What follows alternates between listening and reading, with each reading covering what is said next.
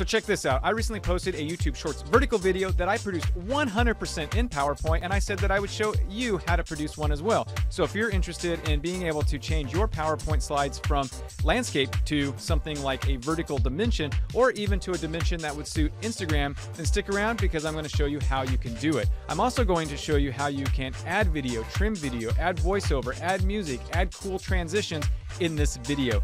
So let's go ahead and get started. So hey, I'm Dr. Craig Engstrom, but you can just call me Craig because I am not a pompous a-hole. And in this video, as I noted, I'm going to be showing you how to make really cool videos in PowerPoint. It is super easy, actually. So in a few minutes, I know you'll be able to do it. All right, yeah, as I said, I'm going to show you how to create vertical videos in PowerPoint. It is not too difficult at all. In fact, it involves just 5 steps, though each one of these steps can take you a little bit of time. The first is to write a script, which will help you with the timing. 2 will be to change the aspect ratio. Of course, high definition is 1920 by 1080, but you will be using a 1080 by 1920, just basically flipping that. As you will see when I get into the PowerPoint, you can actually do any kind of PowerPoint size that you would prefer or like.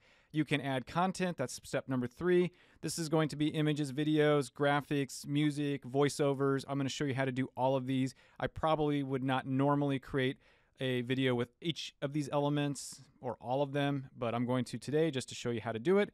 You're going to add some transitions, and finally you're going to export that video. The transitions and the content adding can take some time, so brace yourself. Let's get started.